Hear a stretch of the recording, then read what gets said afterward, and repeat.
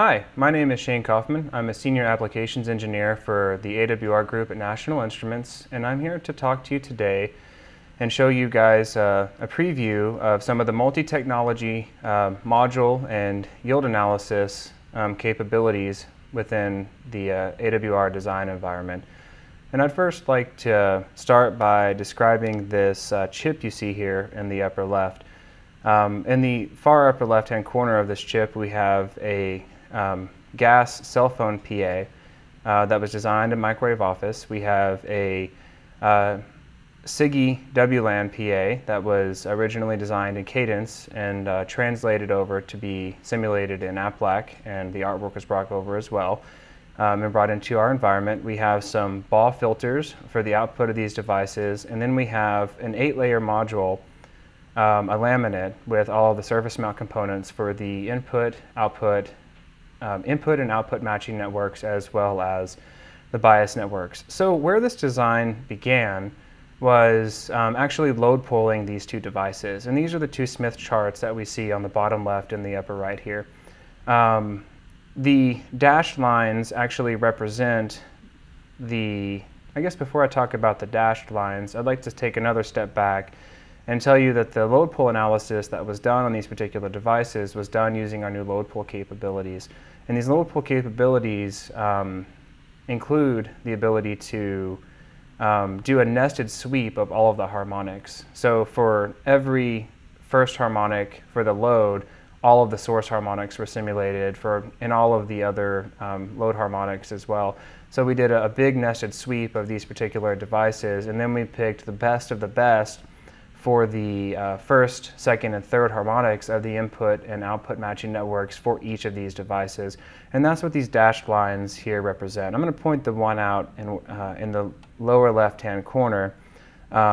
So this would be the first harmonic, this would be the second harmonic, and this would be the third harmonic for the input matching network of the WLAN PA.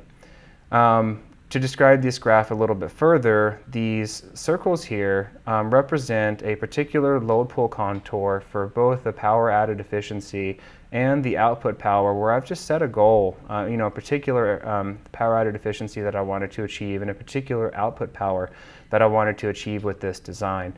So you can see we have good matching with the first harmonic here and good matching with the third harmonic over here. This is all for the input matching network of the WLAN amplifier.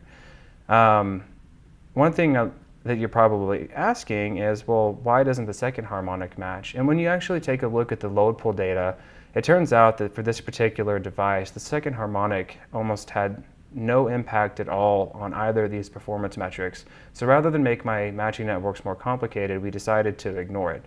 The same thing was done for the cell PA over here, except in this particular amplifier, the first and the second harmonic mattered more than the third, so we designed its matching input and output matching networks to design the input and output matching networks for the first and second harmonic, and we decided to ignore the third.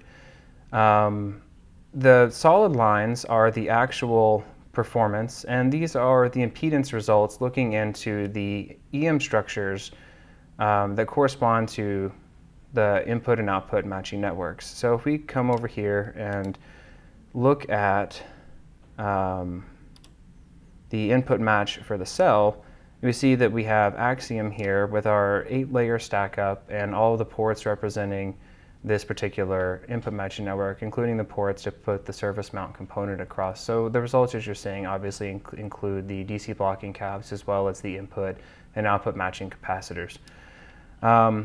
Once all of the EM structures and all of the input and output matching networks were designed and we were happy with our impedances, we decided to simulate the entire module with those impedances. So if I look at this schematic here, we see that the entire module, this represents an EM structure, this is the cell phone PA, this is the input matching network, the cell phone PA, the output matching network, and then the filter, and the same thing for the WLAN path below.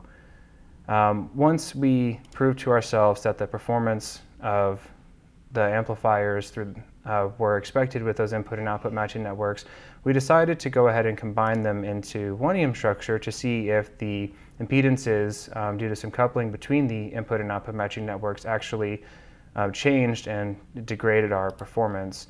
So if we look at this EM structure, this is the entire module, including all of the metallization for the bias networks as well as the input and output matching networks.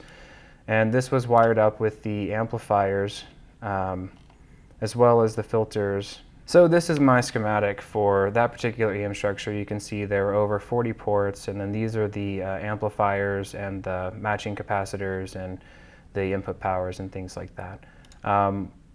Once we had those results, then we used our layer-based modifiers to look at the manufacturing variations, the manufacturing tolerances, such as registration error in this particular case. To keep it simple, I didn't want to do too many yield runs, so we wound up actually just looking at the registration error of 3 of the particular layers. You could also look at things like the etch tolerance, right? If your metal was over-etched or under-etched. We have layer-based modifiers for that as well. And the graph you see on the bottom right here is the solid line is the nominal value of the gain and the output power of this particular, the cell path through this particular module. And then the dashed lines are the yield results that were run when we were looking at the registration error and also the surface mount component variation. And you might be asking yourself, well, there's a lot of variation here. I purposefully used some pretty high variation capacitors because I wanted this to be illustrative. These particular components were 5% caps, which led to a lot of variation over here. So stay tuned for more on module design and yield analysis in the AWR Design Environment. And if you have any questions, please see us at ni.com/AWR. Thank you.